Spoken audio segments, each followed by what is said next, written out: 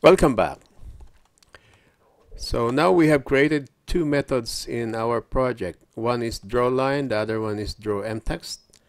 In this video, we're going to create a circle. So let us create the method name. Let's call this as drawCircle. Let's provide the command method, and this, let's just call this as drawCircle as well.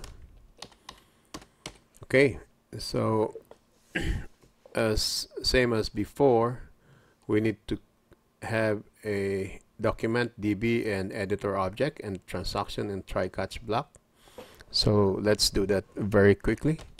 Dim doc as document equals application that document manager that MDI active document.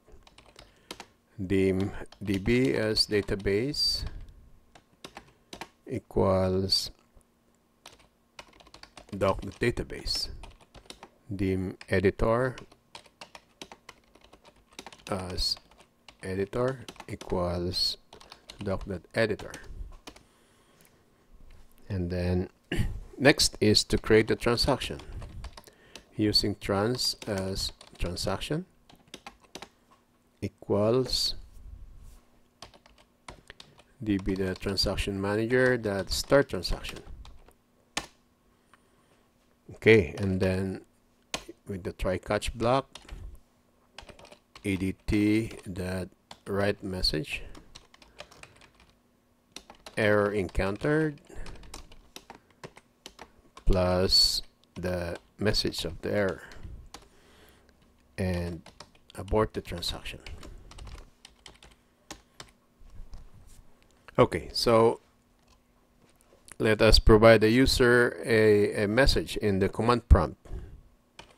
ADT that write message. We are drawing a circle.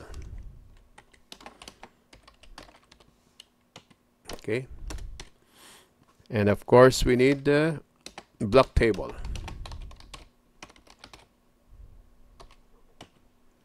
And BT should be equals to trans.getObject from the database that block table ID, and the open mode is for read. Also we need the block table record.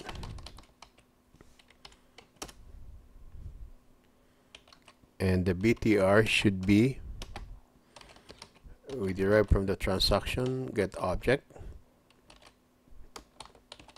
BT block table record that model space open mode that for write.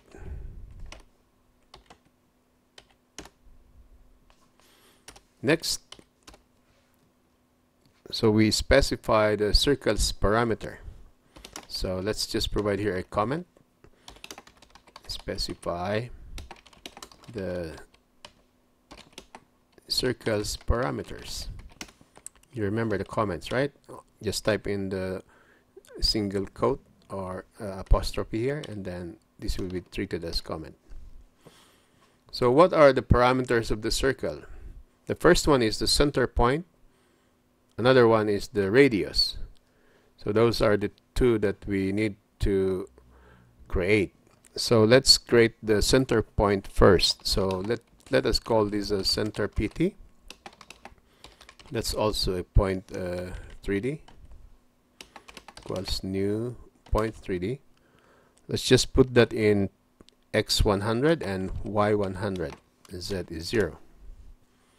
And next we need to determine the radius. So let's call that as circle rad, and that should be a double. Let's just make the radius as 100. And using construct, using a CIR, this will be our variable for the circle as circle equals new circle. We can provide here the parameters, but we can also declare it in here, like the CIR.radius equals a circle rod, and the CIR the center, or the center point, equals our center PT here. Okay, and then same drill, we have to append into our block table record the circle variable, and of course add into the transaction. Add newly DB created object and the circle variable and true. And then we have to commit it. That's it. So I hope by now it should already be very common to you that these are the building blocks of creating any AutoCAD objects. Declare the needed variables, document, database, and editor for messaging, and of course the block table and the block table record. Then for the specific object that you want to create, identify what are the parameters and just declare them and apply accordingly. Then don't forget to append into the block table record and add into the transaction. Alright, so let us save our code and then do another rebuild.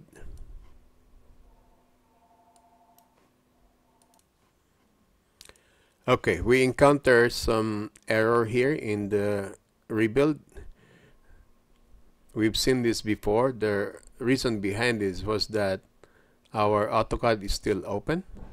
We should close this AutoCAD first before we can do a rebuild, because the previous DLL that we've created is already loaded in AutoCAD and we have modified it, so it cannot be loaded anymore in AutoCAD. It has to be cleared first, then load a new compiled version. Okay, so let's do a rebuild.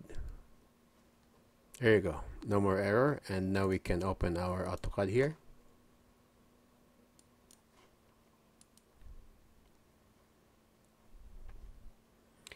Okay, so now we can load our plugin. Net load.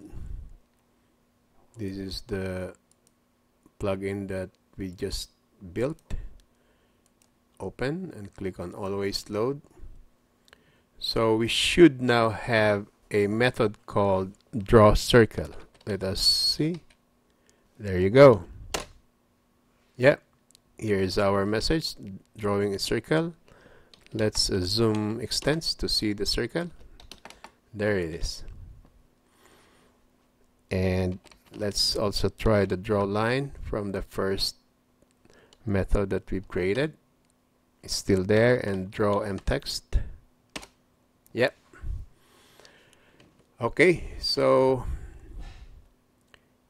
this is just very simple now. It's becoming more repetitive already, but you get the point. We almost have similar code structure. The only thing that changes is basically in here, this one here. This is specific to the objects that we are creating, but the rest almost the same. Of course, the message you have to change respectively. Okay, so in the next video we're going to draw another object type. I'll see you there.